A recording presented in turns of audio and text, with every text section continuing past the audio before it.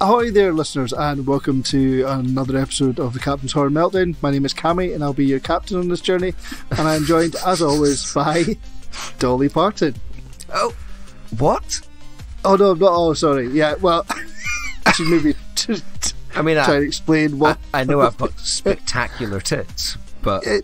I'm joined by Jon, who... it's a shame, actually. When we're on the ship, has a little role to play, usually. When we're off the ship, is usually sort of flying some sort of machine or getting us to where we need to go.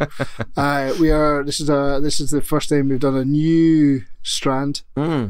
We've got a new strand here. Yep, let's see how this works out for us.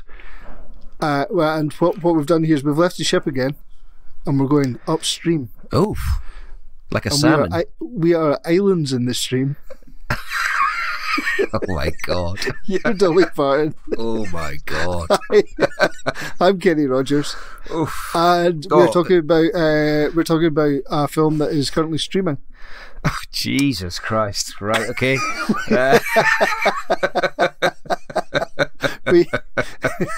I can tell it's been a slow day around the Cameron household. Totally. We are we're going to have a little well, both of us subscribe to Netflix. We did it. You've got Amazon Prime, don't you? Yes, I do, yes. Yeah, but I think we're just going to generally start delving. Jon came up with this, and I fully support it. I think it's a great idea. We're going to delve into. Now, I think, am I right in saying that your thinking behind this was that, and this is something that I'm sure most people experience, when you think, I'm going to stick a film on Netflix. Yeah. And you put Netflix on, it's worse than being in an actual video shop back in the day. Oh, far worse, like monumentally worse. There's so much stuff to choose from. And the other thing is, I quite often just tend to go for something that I know already. Yep. Really. But, as you pointed out, the horror section in particular on Netflix, absolutely rammed with films. Yeah, there's that you've got no idea what the fuck any of them are. Yep. Yeah, totally. Or how good they are, or what the crack is. So we might as well start delving into those a little bit and see what the crack is. So these aren't. My thought was, I think my kind of theory behind it is, I don't know about you, but certainly I have. I still kind of add things to my watch list on Netflix. Yeah. I add things, but I never watch them. I think there's kind of a fear that, on the flip side, I always kind of want to see new stuff and be intrigued by new stuff. Yeah. But the fear is that it's going to be a massive steaming pile of shit, and I've just wasted a lot of my time. Yes. And also, I think we've been kind of watching films that like the vast majority of times we've seen before. Yes. And we kind of know that we're probably going to enjoy them and say similar things about them because... Yeah. It's we could count our disagreements on probably one finger so far, I would imagine. Yeah, so far. Totally. So whether we'll disagree on this, but I thought it'd be nice just to bring up new stuff that we potentially, and also I think I might even call it Netflix, so you don't have to save you the pain. Yes. Potentially watching something that is a massive pile of shit. We will do it on your behalf, and we will warn you about it. Yeah, we'll take one for the team. Yeah, collectively. Yeah. Absolutely. And these are obviously separate from our chain. We'll come back to the chain, of course, folks. And in fact, the next episode of the chain is a film that neither of us have seen. Oh, you've maybe seen. Oh, I've yet to release What's His Bus. Getting ahead of myself again. Yeah, let's just forget about that. Anyway, let's just forget about that bit of chat.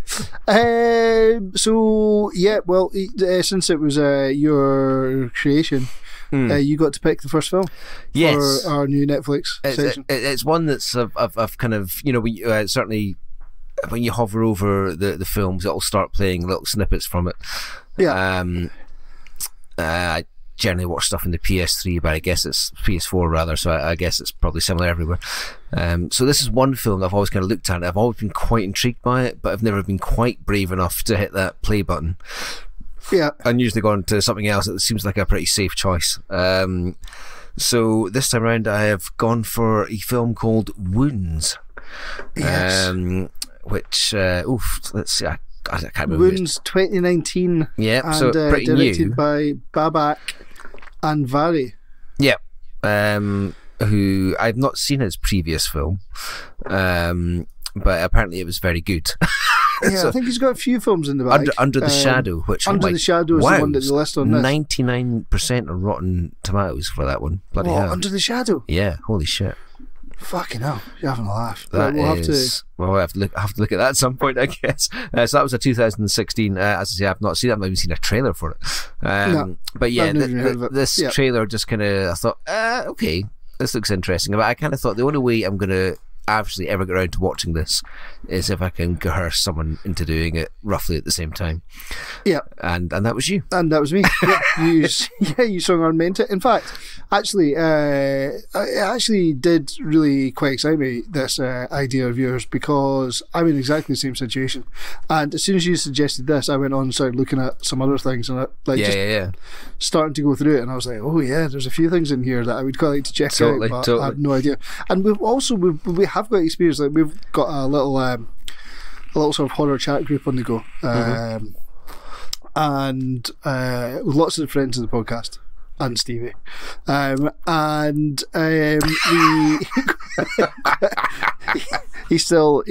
he can't even play the fucking cassettes that we send him. No, we need to. I don't know what we need to give him next, like a floppy disk or something. Madness, exactly. He's got no idea what a podcast is or that we do one anyway. So quite often in that, we have sneaky little recommendations when someone comes across something, and that's quite good. And there have been a few little gems have come out of Netflix on that. Yep, totally. I think you were the first one of us to watch The Babysitter. And then put everyone onto Babysitter, for example. But again, that was one that I'd seen there. I probably saw it, added it to my list, and it sat there for a year.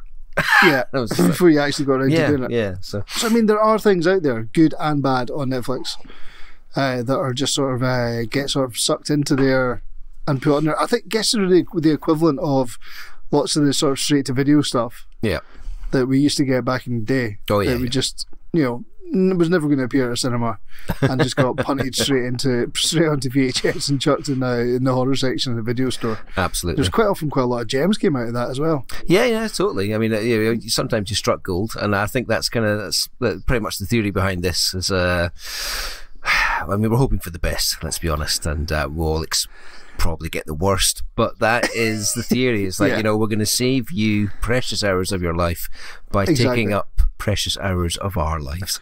But we're also, since we're thinking that quite a lot of people wouldn't have seen these films, we're not going to go for any spoilers in these at all. No, we're not going to go into the actual plot or anything like that. Yeah, we're going to treat it as a side mission, so we don't want to give anything away just in case you do want to delve into that, and we don't want to screw it up for you. So you can listen to these purely like you would read a general review, I would imagine. Yeah. I'm going to I'll get us started with the usual little synopsis. Love it. Is it a letterboxed?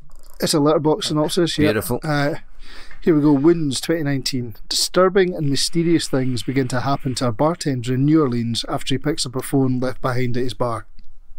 Oh, there you go. I mean, just to get into it straight away, there's not much else to this film than that. No, there's no fat in that description. No, that is.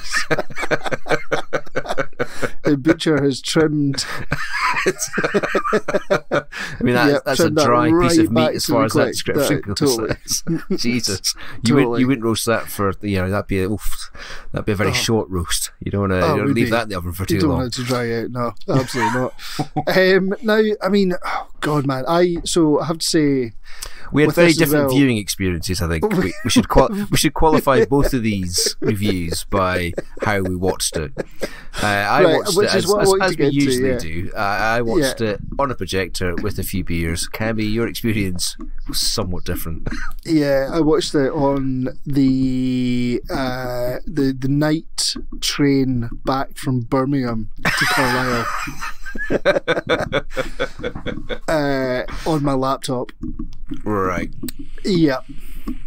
Yeah, it's slightly different. At least it wasn't your phone, I guess. I suppose that's the. It was in the quiet carriage. All right, but I could still hear lots of people talking loudly over my headphones. Because that's just that reminds me of the time standard thing in the quiet carriage, isn't it? I've never been in one. I think what put me off. I've never really thought about booking one, but what put me off is like Rachel was put in a. I think she just bought tickets for a train and was put in the quiet carriage. That's all good. That's all good and well, but she was travelling with our 2 children. No. Yeah. No. No.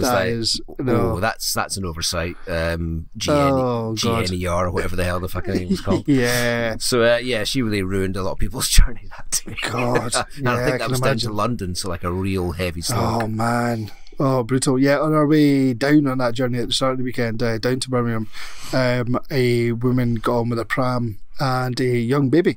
Always a great sight. Always a great sight, totally. Yeah. And she just got onto the quiet carriage just because it looked a bit emptier. So she just had a bit more room. Oh, yeah, Jesus. Yeah, totally.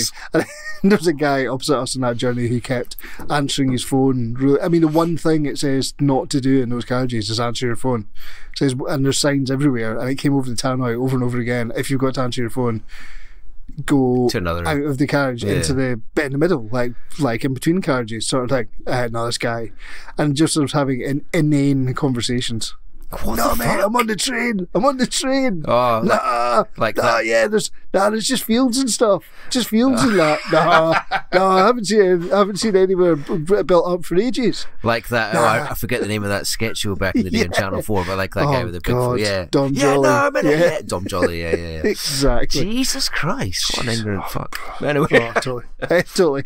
Anyway, so I watched it on a laptop screen. 14-inch laptop screen. On a train.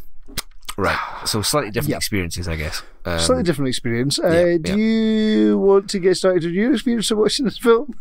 Okay. Well, I'll tell you what. I'll tell you what to start with. Okay. This thing, I would say, this film on paper. I hadn't seen it on pop up on Netflix. Hadn't been recommended to me, but it stars Armie Hammer, who's a pretty big actor. Yep. Dakota Johnson, who's pretty hot property in a minute. Yep. And we've seen her in Suspiria, for example. Indeed, all the 50 Shades and things. She's in all the 50 Shades films. I think she was in some other horror film around. Oh, she was in, not a horror film, but Bad Times at the El Royale. Okay. Which is a good fun film as well.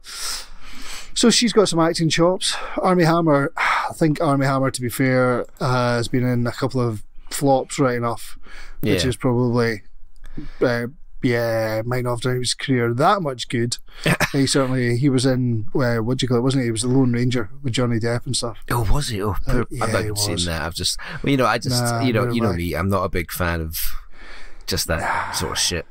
So I've not seen it. I like Johnny Depp, but I've got to draw the line somewhere. Yeah.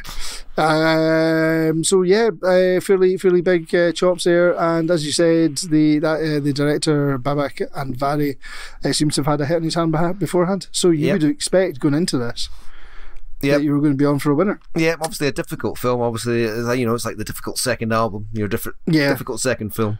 I mean.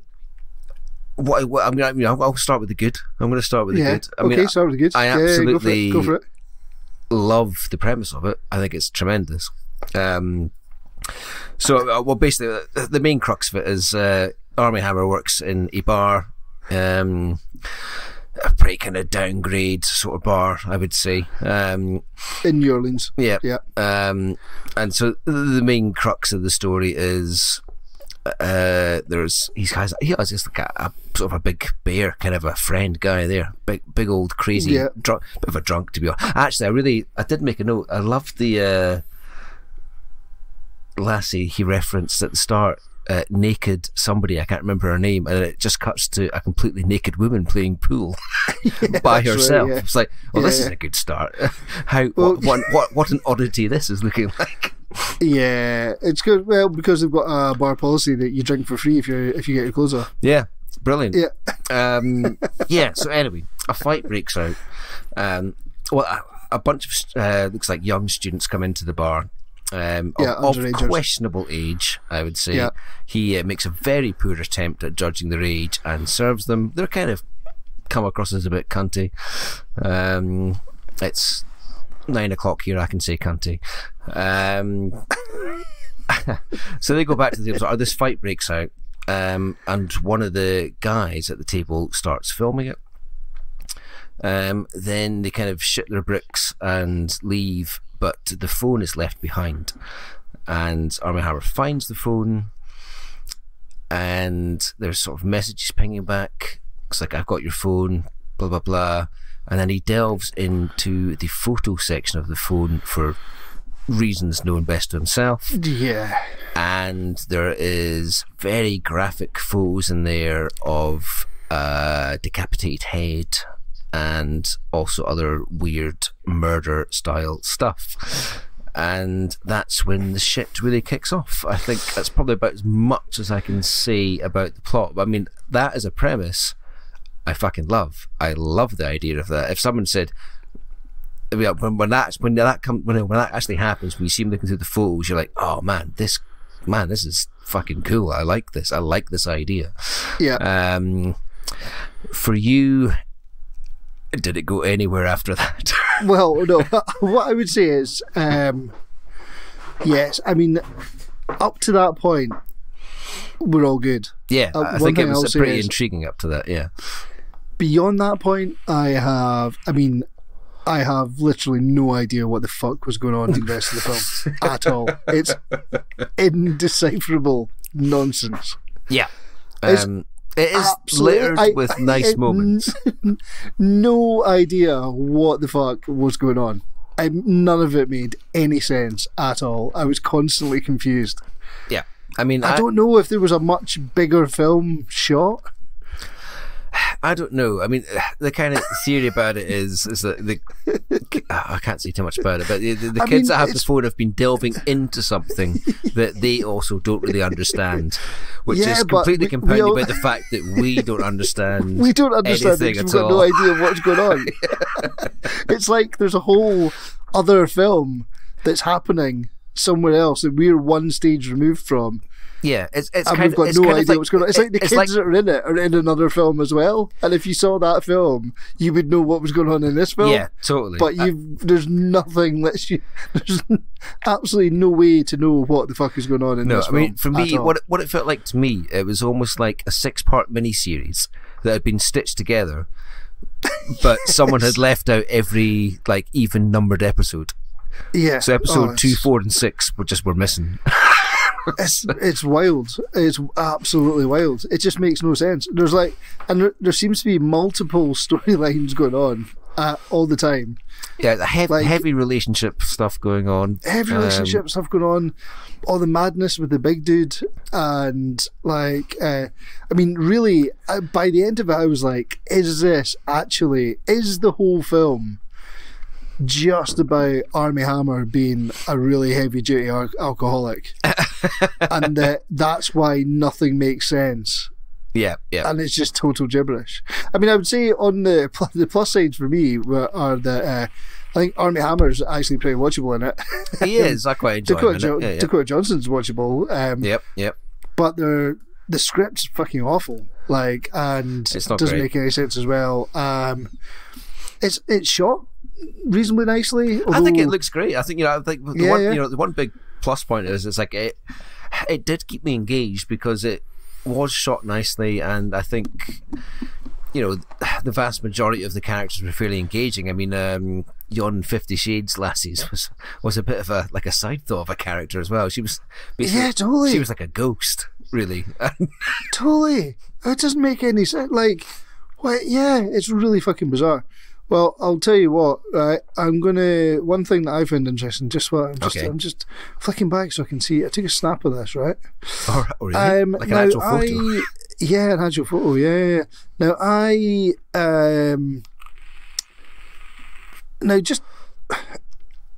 so a couple of things struck me. Right. Set in New Orleans, but if you didn't read that it was set in New Orleans, there's hardly any actual New Orleans in it at all. It could be anywhere. It could be anywhere. The bar in it is freakishly huge. Like it must have been built on a soundstage somewhere, right? But so I was like, it's kind of weird. Obviously, like I work in locations, so I was like interested to see, any time they were actually out and about. There's very sparse scenes actually shot in New Orleans, or what looks like New Orleans. And then I watched the whole of the end credits. Okay. Right, and then so it's got like the logo for like the film office in Jefferson, which presumably is over there, blah blah blah. But then underneath it says "Made in the United Kingdom with the support of the British Film Commission and UK government's film tax relief." What? It was a British funded film, right? That it says was made in the United Kingdom. Oh. At the end of the credits. So I wonder if they just shot. They say it was filmed in the UK. That's what it says at the end of the film. And I think maybe they've gone out there, done a few, like maybe a week of exterior shooting, and then flown back over here and shot it all interior for tax reasons. What the living shit? Exactly. That is super bizarre. It's utterly mental. Utterly mental. I couldn't believe it. Like when that thing came up at the end, I was like, "What the fuck?" Jesus. I mean, when it comes to horror, it didn't unnerve me very much. I don't think. I mean, there's some creepily effective bits. As I say, I really, really, really liked it when he started looking at the photos on the phone. I thought, a different place, a different film. It's a stupendous idea. Yeah. But it never really. I mean, there's lots of nice things to like about it. Yeah. But. And yeah, unfortunately, as a whole, it's confused at best, boring at worst. But I mean, I was never actually really bored by it. As you say, I think the kind of production values kind of dragged me through it, and the hope of the premise of the start of it might be carried through in some way. But it's. I mean, what I'll say without giving away the end is, if you're a kind of person that needs something explained at the end of it, do not watch this film. Oh man, I mean, if you need anything explained at all, then I would avoid this film altogether. Yeah, if you're the kind of person when the end credits roll, you're like, oh, but they didn't really say what was going on, just stay as far away from this film as you possibly can. It will infuriate you. Yeah, totally. Yeah, but I mean, it's, as I say, it kept me interested because there were little nuggets of things I quite enjoyed, and I did like his girlfriend. But that was quite a creepy scene when she's like staring at the computer monitor and being sort of sucked into some weird vortex thing, and she's like comatose in front of it. Yeah, again, but there's totally no unexplained explanation of what's going on exactly. Yeah. But it's like, oh, this is freaky, and then it's like, oh, it's just a thing that's happened. Okay, so that's fine, I guess. I'd quite like to find out what the crack was with this film. Like, it just seems nuts. Like, I'm guessing it's a guy who, I mean, I've not seen his first film, but and I'm presuming it's someone is just trusting him to put his vision on screen, and it's going to be good in the end, and it's maybe not panned out that way. But I applaud the idea of it without question. And I mean, I think from the looks of things, his first film's done so well, or been so highly rated, that he's just been given carte blanche to do his next film. I mean, it reminded me, not in content, but of the idea of it. It reminded me of Midsummer. It's a guy that's gone out and like knocked it out of the park in his first film. And, if someone had produced Midsummer to you, if you brought that into a film executive's office, they would, like, right off the bat, without knowing, but they haven't done anything before, they would have told you to fuck off, let's be honest. Quite possibly, but somebody has put their faith in the guy to bring something interesting that's going to, blow some minds, and that has worked for Midsummer. It has not really worked in this. No, No, it's not. It's not good. It's not good. This film, I don't like it. Yeah, you know. Well, I think we're going to come to a slightly different. Yeah, I'm gonna definitely not recommend this film. No, I mean, well, certainly if you're on a late night train from Birmingham to Carlisle, I would recommend that you don't watch this film. I'd recommend you just watch like Friends or something. The most confused looking face ever. Like, you imagine my fellow passengers just looking at me going, what the fuck? I'm just hoping there was like someone behind you that, like, every now and again their head kind of bobbed between seats and they kind of vaguely saw scenes of madness, of which there are plenty of scenes of madness in this. It's just unfortunate they're not really joined together. There was two sort of basically Marianne and I were sat next to each other at a table, and then opposite us on the table were two like 10-year-old girls or something like that. Okay. Who were watching an iPad most of the time, but I was kind of worried that they would see the reflection of any gore or anything on the window, but I think I don't know. I lost track of everything because I was so confused. That kind of reminds me of the first time I had my sort of projector system set up here, and I think one of I found a neighbour masturbating outside. No, that was you. Sorry. You travelled a hell of a distance, but fair play to you. You know, anything for a wee wank. And I've got like I've got a blind on the back window, but out the back of us is like not tenement flats, but similar, sort of about maybe 4 stories tall. And I was watching a film we've covered here before, Frank Hinlauer's Bad Biology. And just halfway through, I was like, I mean, I'd never seen it before at this point. And I was like, this is fucking insanity. And I just realised that my window was completely unfettered. I was like, man, someone might actually call the police if they could see what was going on in here. So now, even when I'm recording with you, because I don't know what you're going to do, you might run around naked, I have no idea. So I shut all the blinds just in case. But yeah, I was like, that's why. That's kind of why I don't watch stuff on public transport a lot. I usually just listen to my headphones or whatever, because I think I could actually control myself. I'd probably start watching something terrible, and a mother would complain, and it'd be a terrible scene, and I just don't want to go down there. But fair play to you. You got involved. It's like, I'll just fire this up on the train. I don't give a motherfuck. Well, I quite like the idea of like trying to do these little Netflix sections in a situation like that, because a lot of times that's true. That's the crack with them. I'm just sort of having a little chuckle to myself because a little what? I chuckled to myself. I thought you said chug. I'm sorry. I clicked over onto the reviews on Letterboxd for this film, and they're all quite amusing in general. Generally, people say, like, well, one of them here, I genuinely don't know what the fuck this is about, which is fairly succinct. But as someone's pointed out, I completely forgot that this happens, but I now remember it happening in the film, and me just being like, what? How the fuck does that actually get into a finished film? He's sitting on the sofa, and his girlfriend walks into the house with her keys and the shopping and all the rest, like opens the door and walks in, and he looks at her and he goes, when did you get back? Like, when did you get home? And she goes, now. Like, and you're like, what? He's not even in a daze or anything. He's just, it's not like he's like what? What the fuck am I watching? It's like watching the Room at points. It is. I will admit. Yeah. Absolute nonsense, but with like proper actors. I wonder if they were just like, why?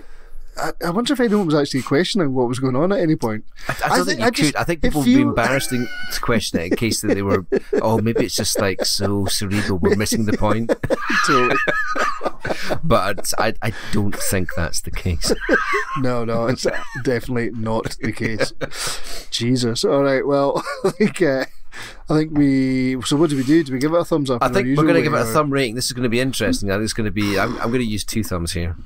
Yeah. Okay. Yeah, okay. I will explain. I think my thumb rating is slightly different from yours. Okay, but okay. I have 1 thumb for watch again. Okay. 1 thumb if I enjoyed it. Right. Okay. So that's interesting. My watch again thumb is right down. Yep.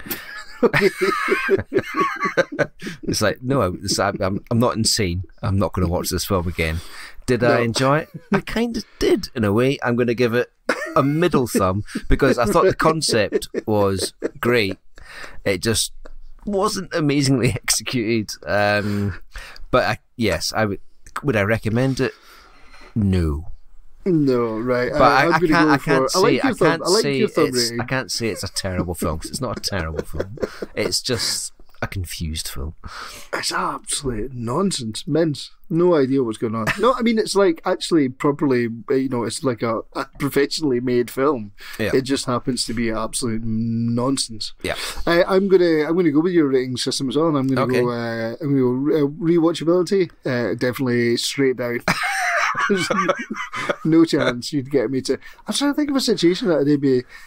I think maybe even if I was on a completely abandoned train on my way back, that if I was on that exact same journey, I had no one with me, no company, and the only thing I could do was watch this film or sit and look into space, quiet in silence, blankly for an hour and a half, I'd probably do that.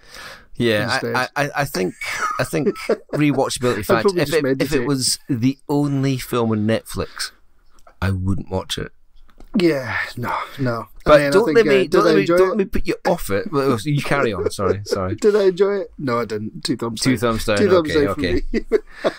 So I think, all right, how many thumbs have we got? We've got 12 thumb between us. We've got we've got 12 thumb positions, haven't we? Yes, between us, yeah. Yeah. So we're given that is that 2 out of 12? Something like that, yeah. 1 out of 12, I think. One and a bit. I can't remember. Who knows? God. 2 out of 12, yeah. Be about 2 out of 12. 2 out of 12. It was like, no, we don't give out 5 or 10. It's 12 at the Captain's Horror Meltdown. Absolute nonsense. Yeah, as I say, Netflix, so you don't have to. I would probably say maybe don't. I think that is fair. I mean, I don't know who the film's supposed to appeal to at all. I can't think of any group of person that the film would. Maybe someone that was incredibly stoned. Yeah, I think. Or that might high be, on mushrooms. Yeah, I think that would be a fairly maybe solid they might bet. be able to get into it, but I think generally no. Yeah, I think if you're shooting a film with the object of showing it to people who are A, stoned, or B, shroomed out of their mind, you might want to expand your audience a touch. Yes. It's been my only advice to Bobby Cannavaro, or whatever his fucking name is. Yeah, totally Bobby Cannavaro, legend.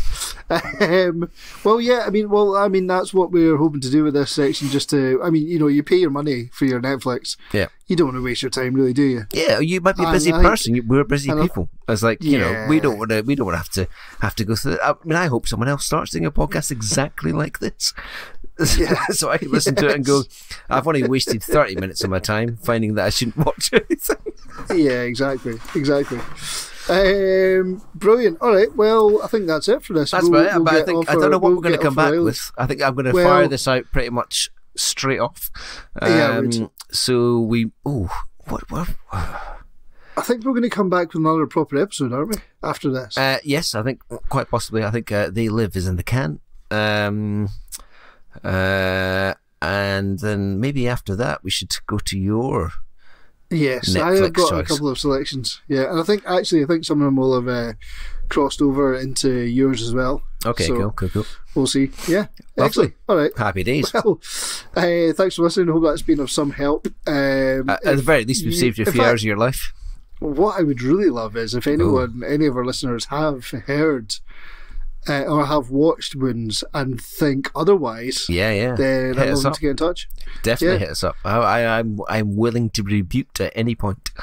Yes, and how can people hit us up again? They can hit us up on the Facebook page, or in the face, Meltdown, or in the face in person. Yep, absolutely. Yeah, if you see either John or I walking down the street, just feel free to punch us. Yep. Many do. Or at Horror Meltdown Pod. Horror Meltdown Pod at gmail.com. The Captain's Horror Meltdown on Facebook. There is a Twitter account, but I hate Twitter, so I've not looked at it. Excellent. I follow it. Oh, do you? Yeah. Can you take charge of it somehow? Okay. Yeah, I think I can actually. I'll have to get a password reminder because I have absolutely no idea. Or you could write to us. Send us a